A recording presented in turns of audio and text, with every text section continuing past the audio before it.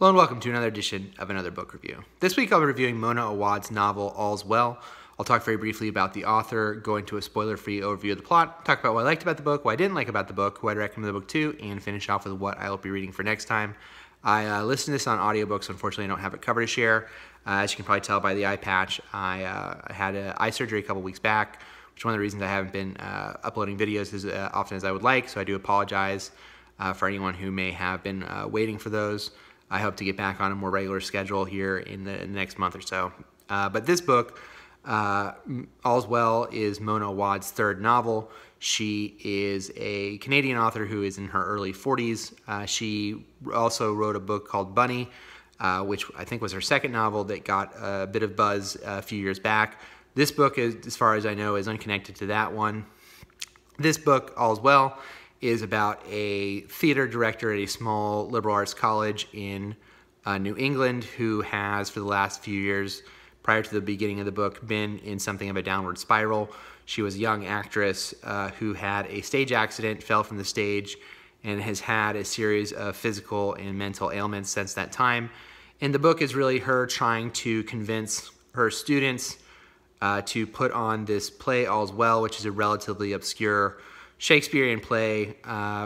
They are pushing, the members of the cast are pushing for a more frequently put on play like Hamlet or Macbeth, and she is fighting that, and the book is really her dealing with this play, putting the play together, as well as overcoming some of these ailments. I can't really talk too much about more specifics because I think it is kind of major plot elements of the book, so I'll leave it vague there. It is set in contemporary times, and she, the main character, whose name is, I believe, Miranda, also has an assistant named Grace who works with her at the college, as well as there's some other side characters. One who is kind of a usurper type character who is hoping to take over her role as theater director, as Miranda is not the most reliable person due to these ailments. And there's a love interest involved, as well as some other characters from Miranda's past. So I did think that the dialogue of the book was very strong. I think that Mona has a good ear for dialogue, especially from some of the younger characters, the college students. I thought that was really well done. I think that the book ends in a really interesting place that I think wraps up the book relatively well. So some of the side characters just in general, the students that Miranda is teaching, I liked those side characters quite a bit. And there is at one point it's not really a spoiler, but at some point there is something of a character has kind of a descent into madness, and the way that that's written I thought was very effective.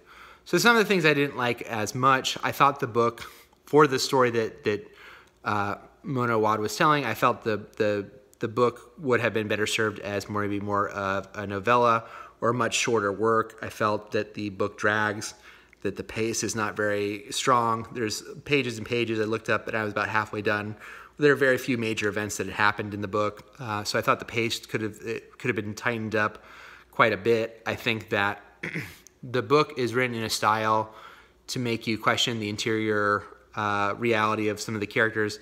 I think sometimes that's handled well and other times it's handled less well, and so I found that frustrating in parts. I think ultimately the book is going to come down to whether or not you sympathize with the main character and wish her well, or whether or not you find her repulsive and want to get away from her as quickly as possible. And I could see readers having kind of both of those reactions to the main character. So just know that going in, if you're someone who tends to be harsh on your main characters when you're reading, if they're not standard heroes, you may find it difficult to get through this.